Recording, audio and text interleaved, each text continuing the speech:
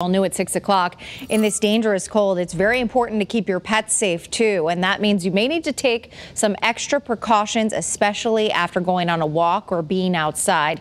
Here are 3 tips from the ASPCA for cold weather. First, towel dry your pet as soon as possible after coming inside. Cut down on baths. Being washed too often can strip an animal's coat of essential oils, and that could lead to dry, flaky skin. And a rule of thumb about the temperature: if it's too cold for you, it's probably too cold for your pet. Yeah, good thing to keep in mind. Now, to learn more about how to keep our pets safe in the cold, joining us is the Senior Medical Director for the ASPCA, Bierbrier. Lori, thank you very much for joining us tonight. My pleasure. Glad to be here. So we say all the time, if it's too cold for us, it's too cold for them. But how long is too long when it comes to them being outside? Thank you for the question. And you're absolutely right. If it's too cold for us, it's too cold for them. And it's very variable depending on the size of your animal, the breed, their fur coat. So very small dogs with very short hair will not be able to be outside for very long. And certainly some of the other breeds, large breed dogs that have big furry coats can be out longer, but certainly err on the side of keeping them inside and just going outside to do their business and come on back in. It's interesting, too, because I have a dog at home myself, and I can tell if she doesn't want to be outside. You know, you can almost, She went out and she looked at me right away. I was like, no, let me do my thing and get in the house right away.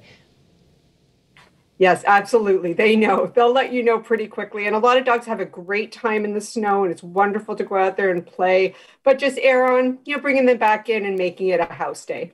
What else, other than the temperature, can be a real danger for our pets?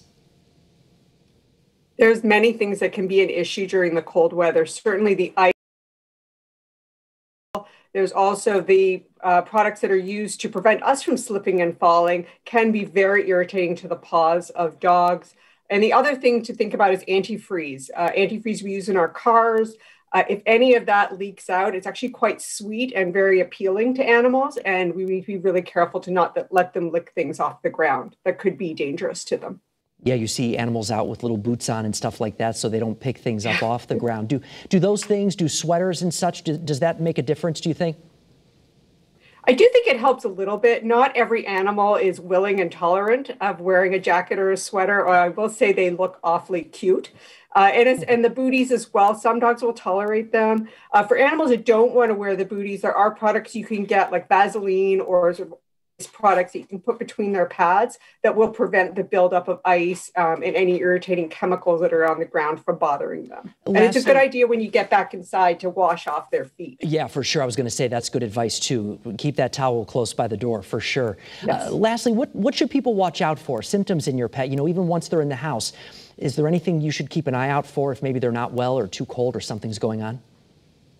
The first thing to look out for is shivering. And it's just like us when we go outside. When the first thing your body's going to do is start to shiver to stay warm, and animals will do the same thing. When they come inside, if they are shivering, maybe try to wrap them up in a blanket, get them nice and cozy. Also, if they're acting differently, maybe acting more lethargic than usual, don't kind of seem with it.